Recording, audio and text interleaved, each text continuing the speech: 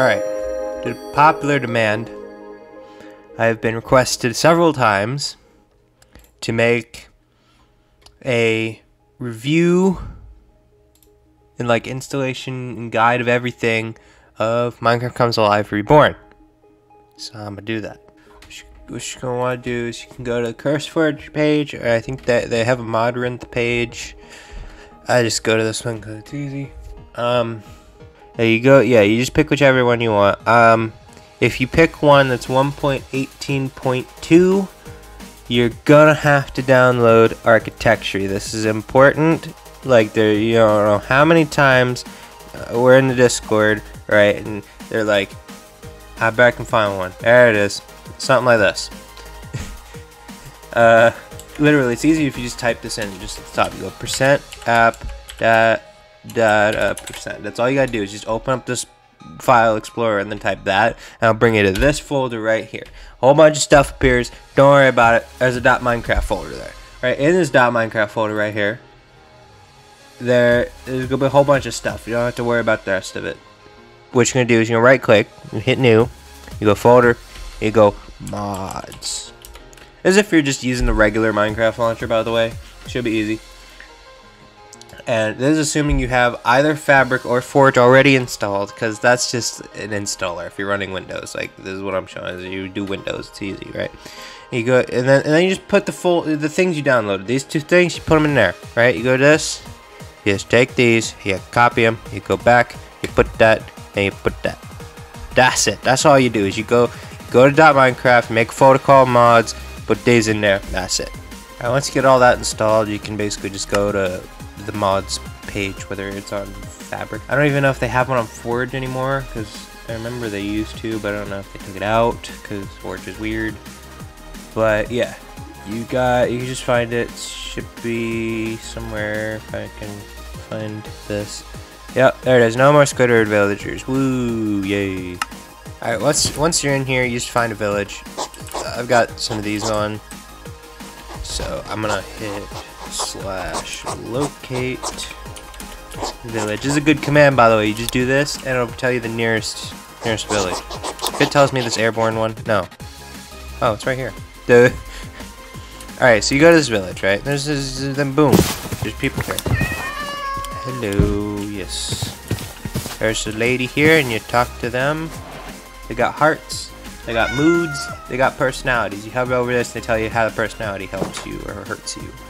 They're friendly, you get bonus hearts for interactions, right? You talk to them, and you go chat, and then boom. And then this will be more hearts than you normally get because they've got a personality that helps with that. Why are we lags? Why? Lucas, hello, Lucas, you're athletic. Of course you are. Runs faster, alright? So this is your hearts. This tells you basically how much they like you in a number, right? You need... If you gotta marry somebody, right, which is the thing you can do in this game, because you got a whole bunch of stuff. Hello, Kylan. You need, if you have like an engagement ring, which is like, you make that by going, so how do you go make an engagement ring? Engagement ring. So there's rose gold and there's regular. Rose gold is, you can't get rose gold yet, but you can make, I think, it. You can make it. But you can't get rose gold yet because they haven't made it so that it pops up in the world yet, which is, they're working on it. But yes, it says has the hearts required to marry someone, because you need 100 if you have a full-on wedding ring. Because this is how it differs, right? From the old one, you used an engagement ring and then a wedding ring to get gifts. But if you didn't have it, you just married them. That's it. But with this one, you don't get gifts at all, right? But you can... At 50 hearts, you can give them an engagement ring, and then you're married to them. It's, yeah, you don't have to worry about like, oh, where'd Lucas go? You don't have to worry about a whole bunch of everything. Oh, are you okay? Because you can see they're like crying. Mood's depressed. That's cool. You got hearts, 50 hearts to marry if you have an engagement ring, 100 hearts to marry if you have a regular wedding ring. You can also go to the negatives, and that means they don't like you.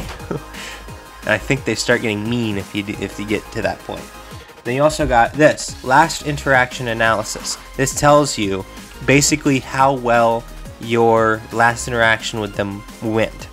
You've got different points that all add up or subtract to get you a percentage chance of that interaction either working. Is a percentage chance of that interaction successfully going, right? And if it's, see, it says 71, that means 71% chance that it was successful. It means I also got a, what, 29% chance that it wasn't successful. We got this, and you see how the ring's silver, right? And it says not married. That means they're not married to anybody, and the silver part means they're not married to like any other villagers, which you can do because you can get.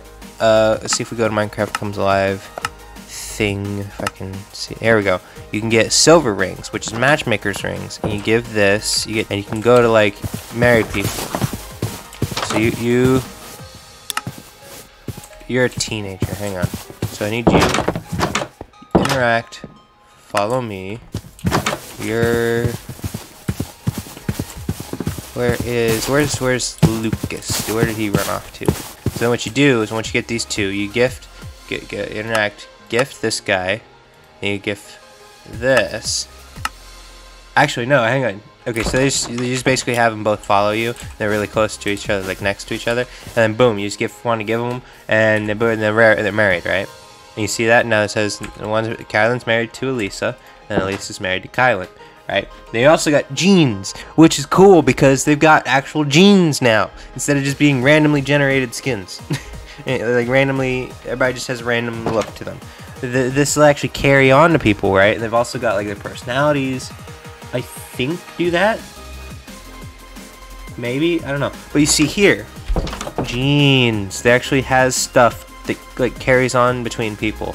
So if so breast 88 and then this guy doesn't even have any, or if they have a girl, right, it'll be, I think it'll either be 88 or it'll be 44 because this guy don't even have any. So that's how that works. It's pretty neat, right? Then their skin color, just don't be mean to people. If their skin color will be a cross between the two, I think that's how it works. Either that or it'll be like one or the other because like random, but you know what I mean. What do you want? What do you want? Get out of my face. Move freely, and then move freely. Yes, that's good. But then you also got, you can give them, so this is, you talk to them, right? And you've got greeting, and you've got chatting, and you've got telling jokes, and you can like do different jokes. Then you've got tell stories, and you can do, well, that's just one. You got hug, flirt, and kiss. Basically same thing you got in the old ones, but with different menus. You traits, by the way. You can also get traits. So, see, colorblind. He can't see colors. That's pretty neat, huh? And that's also a thing that'll, that's a trait that'll carry on to his children. That's pretty neat. Blueprint, right? This thing is one of the most important things you can get in this version of Minecraft Comes to Life because it does everything to make you awesome, whether that makes you like a governor or like a whatever president or king. I think it's king in this one. But you got, okay, so you get this, you make this by going, how do you make this? That's not it. R, there it is. So you get paper, it's paper. You get blue dye, and you get a blueprint. Right, and you can basically do everything with it. This is how you get up your rank. It tells you exactly, this tells you what your rank is and the stats of your everything. And this tells you what you have to do to increase your rank. You go to the catalog and you build one of these based off of what it says here, right? Yeah, you just build this, and if the auto scan doesn't automatically find it, you go add building, and boom, it pops up. Or it says building added, boom, pops up. And you go to villagers. This tells you all the villagers in your village. Like there's Elisa and Kylan, the two we married, and you can actually click on them. You can see their family tree. So some random person made Kylan, right?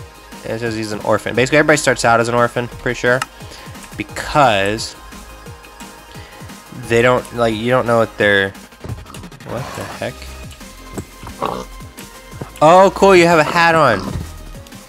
I was like, what's wrong with you? Are you weird? You have like a hat on and it has, or your hair's dyed. I'm pretty sure it's a hat.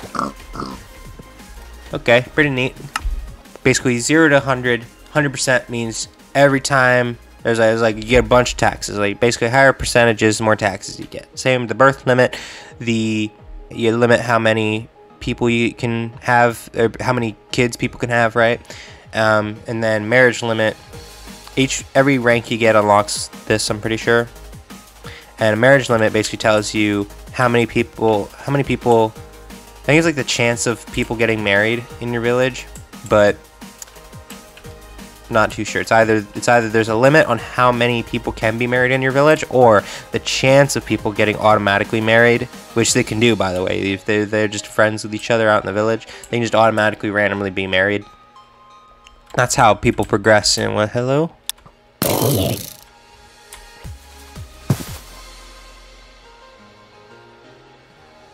Oh, so this lady's an archer, right? So she's just sitting here. She saw the baby zombie. The baby's yeah. So she's just shooting at these dudes, right? That's pretty neat. That's where you have guards and such. Then you also got graveyards. This is something that people were trying to ask, or people were asking a lot about. Where is it? Here we go. Graveyards. So what you do with these, right? Is say somebody dies, right? You place this down, and you just place it down. And once we find him, there's Alan. You know what? We can kill Alan. So Alan is. Oh yeah, people get mad at you, like the guards and stuff get mad at you if you kill people. Kind of like the iron golems do if you hit a villager. Then what you do, right, is once they're dead. Yeah, see. So sometimes it does it automatically. I don't know if it always does it automatically, but yes. This one did it automatically. Then what you do is, since it says here's Elias Allen, I gotta go to the MCA page. Eventually, there it is.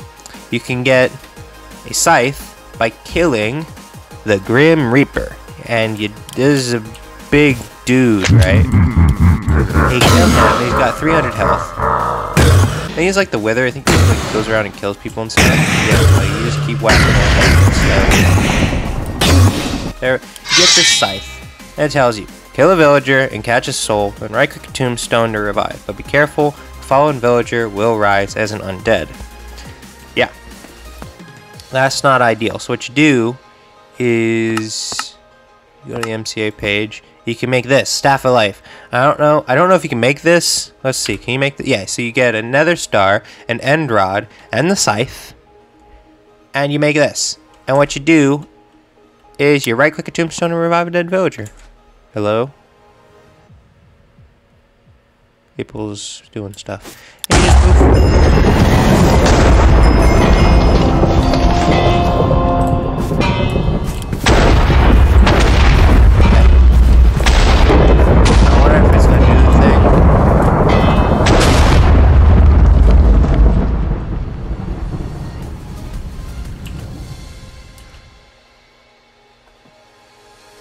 I think that might have failed. I'm not too sure. And it might be because I killed him myself. But yes, that's basically all you do. And it was doing a whole bunch of cool stuff, and they should come back. Then there's also a thing. This is different between the version I'm playing right now, called 7.2.1, and the one that's coming out soon. And they have Alpha Explorer called 7.3. In this one, 7.2.1, you got /MCA editor, which I think you still have it in this one, in the other one too. But there's this dude here, right? And it says, "Hey, that's you, right?"